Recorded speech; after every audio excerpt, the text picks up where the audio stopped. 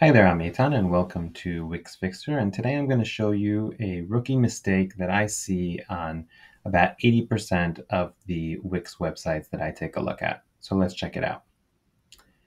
Hi there. So today I want to show you a mistake that I really see on a lot of websites, and it literally takes 10 seconds to fix, and it can make your website seem so much more professional and so much more user-friendly. And that is the favicon.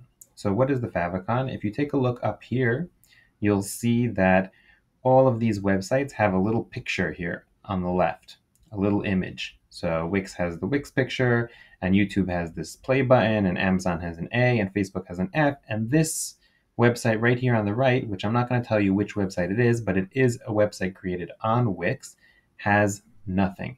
And this is something I see all the time, and it makes it quite hard for the user to know that that's your website in the tab, because all it says there is home, and I have no way of remembering what that tab was. If I visited your website before, I want to navigate back to it, but all these other websites are super easy for me because they have the favicon.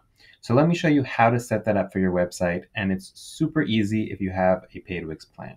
All you have to do is go into Settings, right over here on the bottom left, and then go into your website settings, and scroll down until you get to the favicon.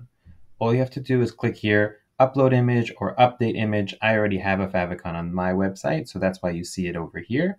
And as soon as you upload an image from your website, it will appear here on the upper left, and you will have made your website seem so much more professional and so much more user-friendly. And it takes literally 10 seconds. So go ahead and check your website, make sure you have a favicon, and if you don't, upload it now. If you like this video, please like and subscribe, and I'll have more great tips like this for you later on. See you next time.